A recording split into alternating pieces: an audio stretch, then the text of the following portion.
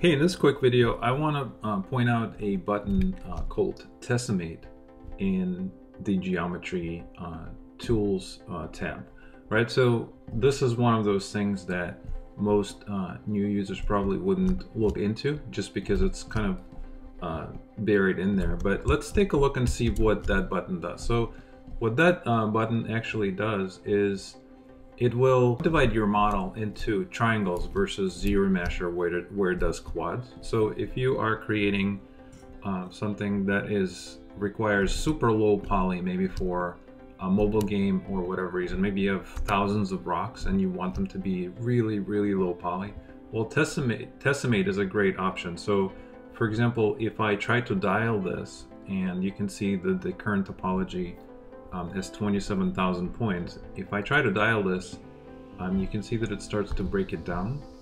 And if I keep going up, you can see that zBrush will give you less and less tries. So like this is only 21. It's useless because this doesn't hold any shape. But let's say you needed something super low poly.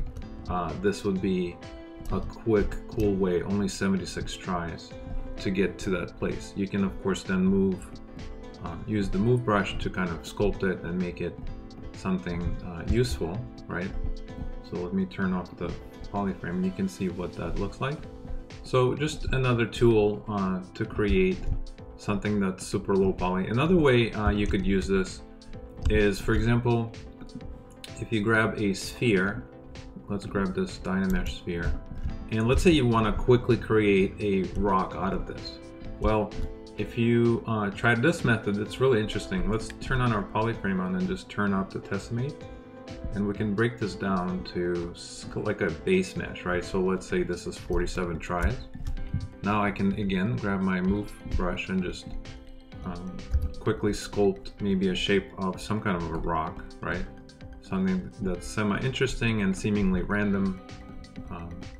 And you can see in like 3 seconds I have something that could be used as a decent space rock or any kind of rock, right, in the game.